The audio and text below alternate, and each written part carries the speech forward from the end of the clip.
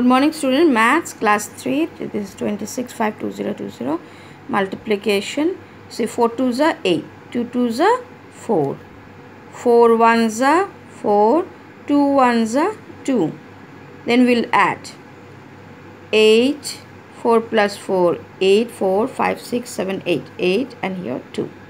Here also 3 into 2, 6, 7 3s are 21. I will put the whole thing here because nothing is here. I will put a cross here. 4 2s are 8. 7 4s are 28. Now we'll add 6. 8 plus 1, 9. 8 plus 2, 8, 9, 10. So 0. And here 8, 9, 10, 0 and 1, carry over 1. 2 plus 1, 3. So it is 3096. Hope it is clear. Now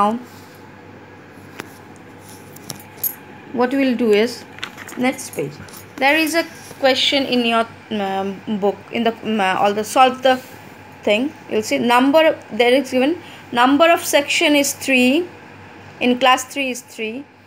Number of student in each section is 58.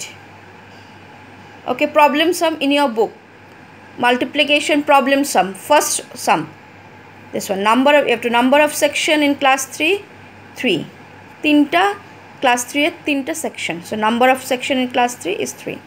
Number of student in each section প্রতিটা section है 58 students. Then how many total number of student in class 3?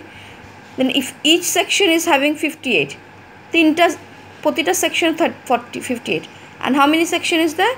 Sections are there 3 section, so 58 into 3, see, 8 1s are 8, 8 2s are 16, 8 3s are 24, 4, carry over 2, 3 5s are 15, 16, 17. So first you will do with this, carry over you will write this, and then again with this, and the carry over you will add. This is what here it is given. Number of oranges in a basket. In one basket there are 78.